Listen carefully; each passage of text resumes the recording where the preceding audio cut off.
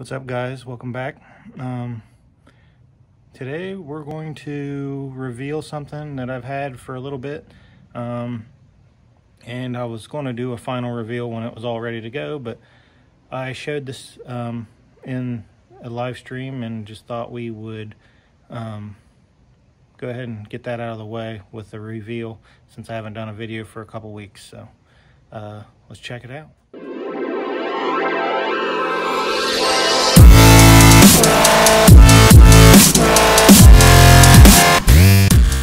What's going on, guys?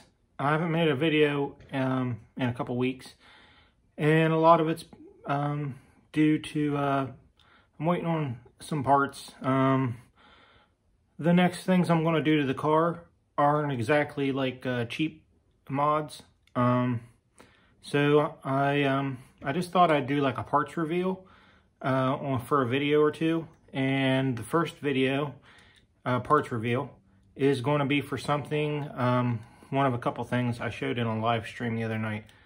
I think I showed this in Next Gen Car Guys, his live stream, and if you don't follow him, I'm sure you do, because he's got a cool channel. If you don't, definitely go over there and check out his channel. But I showed these, were one of the parts I showed, and I wanted to wait until I completely got it all done. But it's a set of wheels, and I worked for a couple days trying to figure out the offsets. If you've ever bought a set of wheels, aftermarket wheels for a Fox body, and mine's been 5-lug converted, the offsets, you got to really watch that on the front and back. A typical 5-lug offset is somewhere in the minus 25 to minus 27 millimeters area. That's what you'll see in a lot of 22s, some of them minus 22, depending on front or back. That's what you'll see on a lot of SN95 wheels, which are the common thing.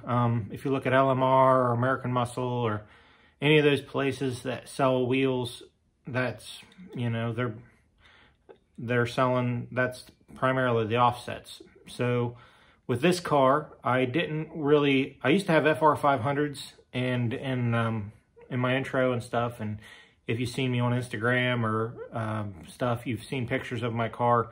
I had FR500s and I really liked them. They were 10.5 inches wide on the back though, and they were just a little bit too much width, and they were rubbed, because I think I had like a 315 or a 305 back then. I went down to a 275 and they weren't too bad, but with the 305 or the 315 that I had, it was way too much tire. And you know, even with the inner fender wells and stuff hit, they rubbed. And I kind of told myself back then when I got rid of them that I wasn't going to put 18s on again. I would go down to 17. But I love the look of the 18. I think it just looks so cool. So I figured out that I would just try to maybe go a little bit narrower on the wheel, which is why with these I went with an 8.5 on the front, and I went with a 9.5 on the back. Now the offset on these wheels are minus 35, and with that, what that means is the common ones, the minus 25, minus 27, the wheel would be pushed out toward the fender more. Okay. The higher the negative number, the more the wheel will suck into the car. So these, with the minus 35, it's a pretty big amount. But it's a cool wheel, and I've never seen somebody with a Fox run these. And so I got some aftermarket center caps too. I'm going to show you those, and they fit perfect, as I just luckily guessed like the right size. So without any more talking about it, let's take a look.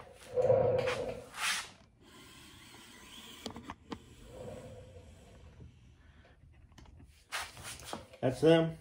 This is the front, obviously. That's a 18 by 8.5 wide.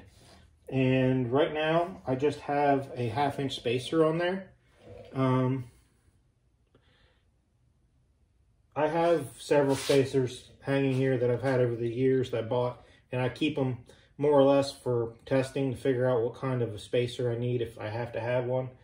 and I played with it a lot, and it looks like a 1/2 inch is going to be perfect for the front.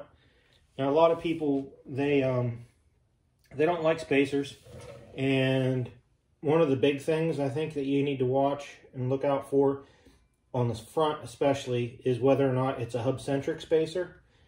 And by hub-centric, see this lip on the spacer? That actually, so it's going to slide over top of your, these are 95 GT front spindles, which if you have a Fox body, that's what you want to use. 94, 95. If you use 96 or up, it'll push your wheel out more. And I don't want that. So, some companies like Maximum Motorsports, their K-member was designed for a 96 up, but that's like a totally another video talking about that. But so anyway, you want this part here, this will center your rim, okay? But the thing you'll run into, like on this one, it's made for there's 2 different lug patterns in here.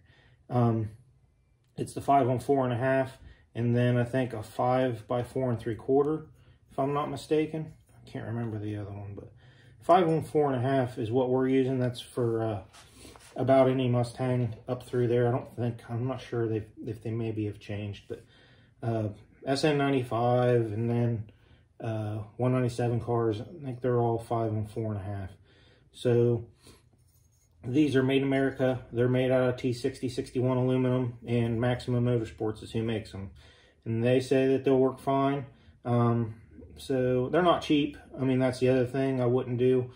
A lot of people are afraid of wheel spacers. I wouldn't go buying $10 wheel spacers, you know what I mean, off eBay, or like $15, $20 wheel spacers.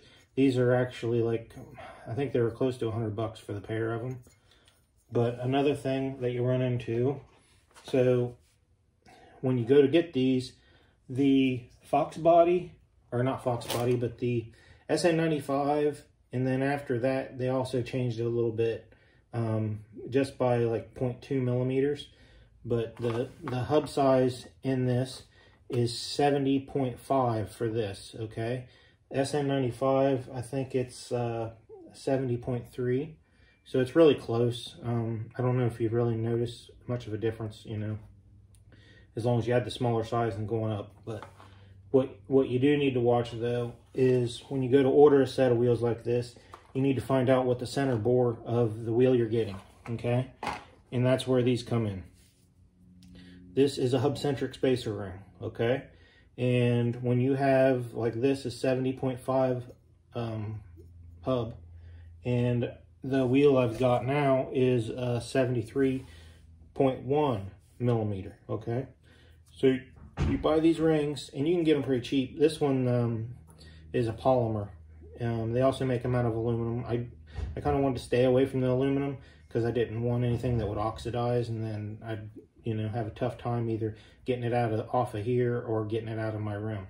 But it'll just slide over like that, and then that takes up the extra space between the wheel spacer and your wheel. So it'll center your wheel, won't put it off any, and that way you won't have any balance issues. Now with the back one, we'll show you the back wheels that I got. I'll show you. You can kind of see that. I think it came out really cool, guys. I couldn't get much happier than that. And if you can see down there, the back, it set ultra close to the lip. It's like almost dead flush, so it should look pretty cool. There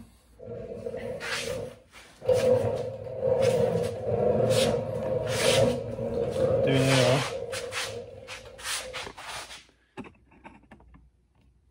And this is a 18 by 9.5.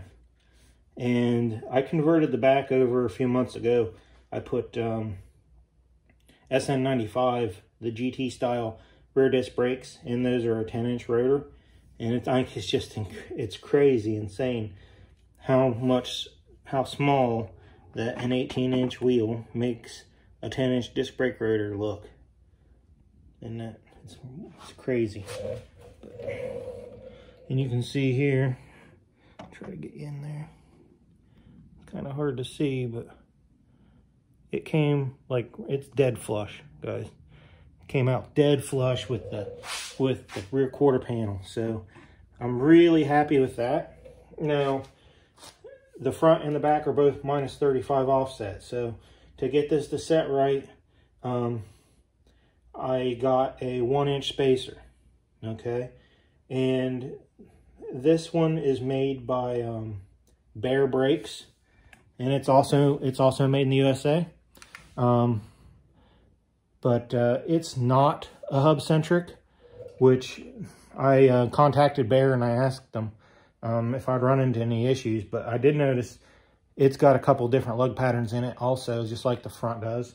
But on these studs, it fits ultra tight. Like, you have to have that going on like perfect. It almost feels like it's not right if you don't have that going on square. So the guy at Bear, I talked to him and he's like, you won't have any issues. Those things they're machined really well. And I was pretty amazed. Like, the other ones I used to figure out what spacers I need, they're just some cheap spacers. I think I've paid like 30 bucks a pair for, you know, years ago, before I knew any better about spacers and what to do. But you can tell like a huge difference in the quality. But also, these spacers are they're $100 for a set of spacers. So just in wheel spacers alone for this car, I've got 200 bucks, you know,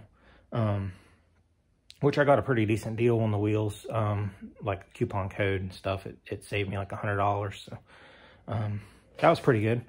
The only thing that kind of sucks, and I got lucky with these, the other thing you really got to watch when you're doing this is you have to have extended lug nuts, okay?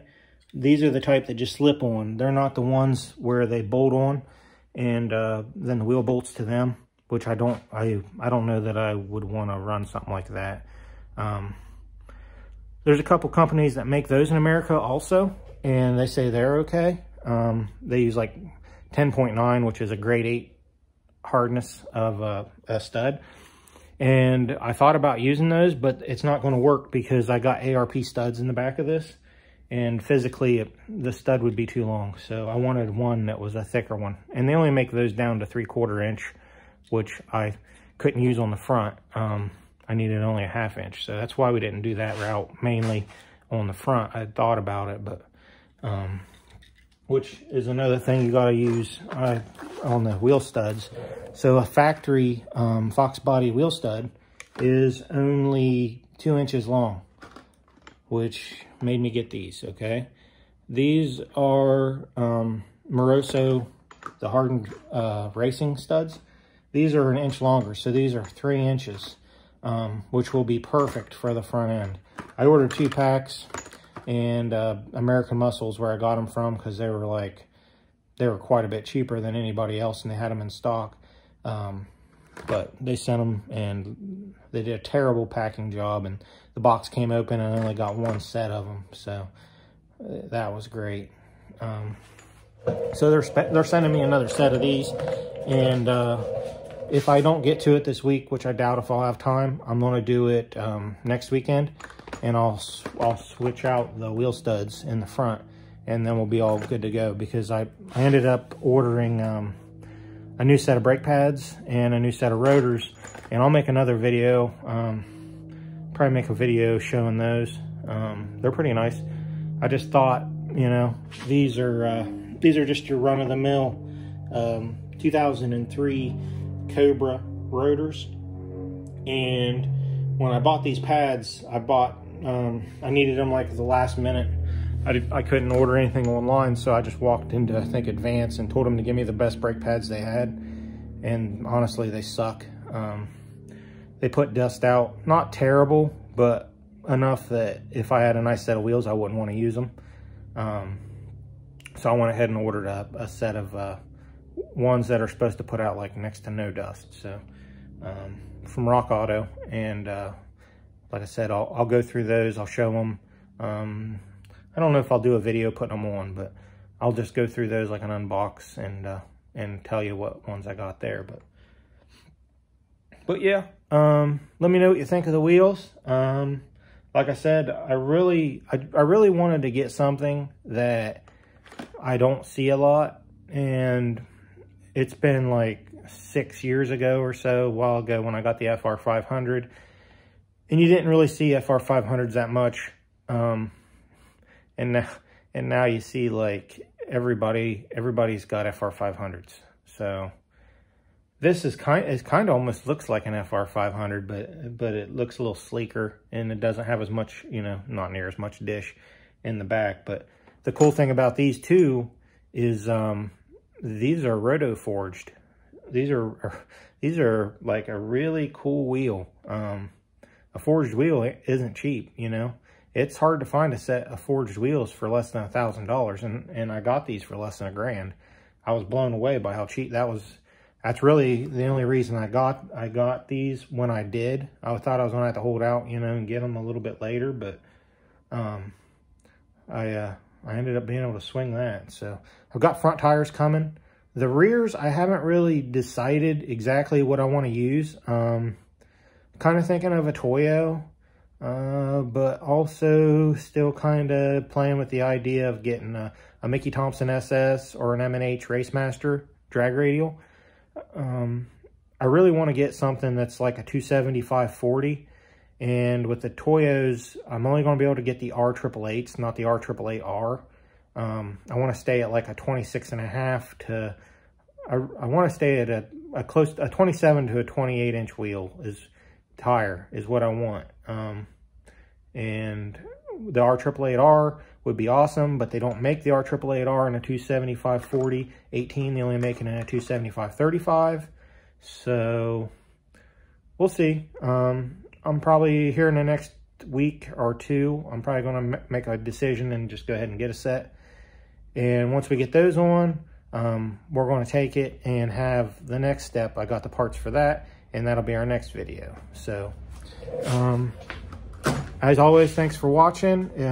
If you haven't subscribed yet and you want to see some Fox Body stuff, once we get all this handled, get the wheels and tires on it, and I get the other mod I'm going to do, and I got to get my title switched over to Florida here and get Florida tags. Then we're going to start driving this on the street, and we're going to take it to a couple tracks. I've got one, Sunshine Speedway is like 20 minutes up the street, and Bradenton's only about 45 minutes south. So we're going to try to do that a few times, but we'll see how it works out. And thanks for watching, and see you next time.